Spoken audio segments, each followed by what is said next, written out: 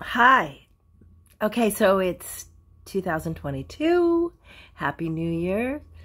And we are on the precipice of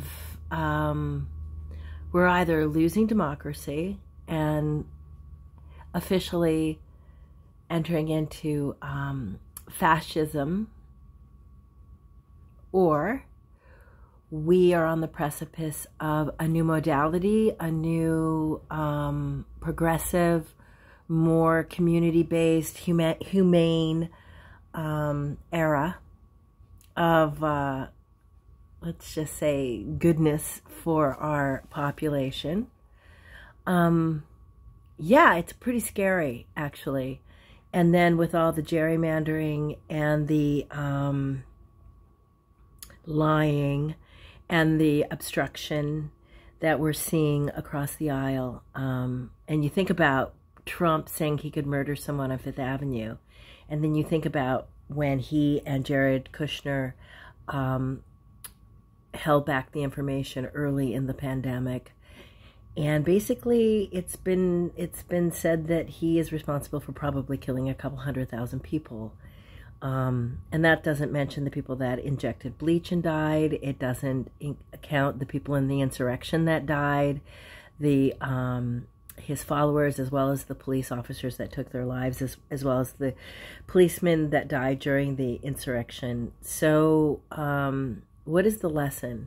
Well, if we don't see justice being done, proper carriage of justice, it's teaching our children that if you're white and rich, you get away with murder. And that is a bad thing. And we're also teaching children to lie and to protect liars, and that's a bad thing. So the other thing is also critical race theory. I mean, does anyone really know what that means? I can tell you what it means. It means learning history, truthful history.